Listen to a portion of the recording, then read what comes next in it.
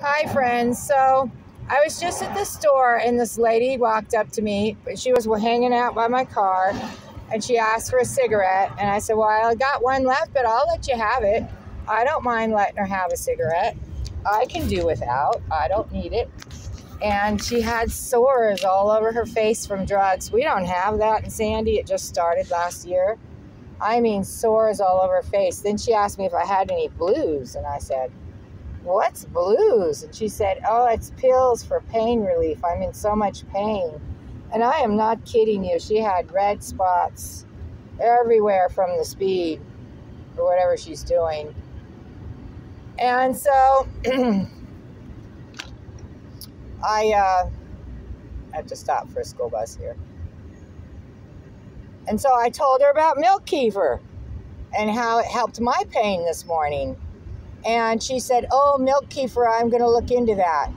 And she was real serious. I wanted to give her a hug. I felt bad for her because people will just go, oh, get out of here, you druggie, and all this. There's still people inside there. There's still a beautiful lady inside there. Good Lord. So what did I do? I helped a lady. But when I drove away from her, I got to thinking about leprosy. I always thought that would come with the CV. Leprosy is when you have sores all over your body.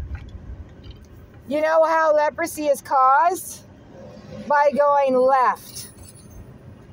When you go left and not right, and you start doing the drugs and you start getting all the free stuff, you get sores all over your face just like that. And you think there's no help for you, and they're all in pain. They're all in so much pain. That's our leprosy, guys. Drug use. So sad. Help somebody you love today. Even if you don't love them. Help them. Bye.